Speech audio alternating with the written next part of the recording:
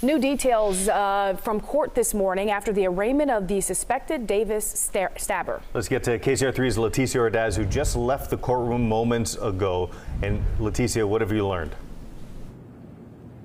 Mike and Brandy, good morning. It was a very short arraignment. In fact, it only lasted 5 minutes, and Dominguez did not say a word, but through his attorney, he pleaded not guilty to all of the charges, including enhancements, and prosecutors made clear in this case that they will not be seeking the death penalty. Take a look at Dominguez here in the courtroom this morning. He waived his right to a speedy trial, and you can see him in his striped jumpsuit. By law, the trial usually has to take place within 60 days of the arraignment. The former UC Davis college student is accused of stabbing and killing 2 men and the attempted murder of a woman, all within a 5-day time span here back in the spring.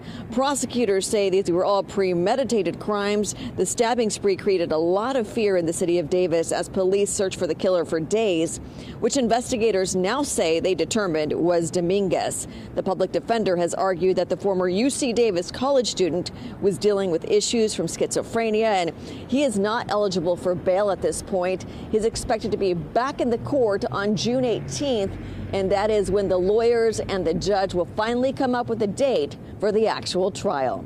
For now, reporting live in Woodland, Leticia Ordaz, KCLA 3 News.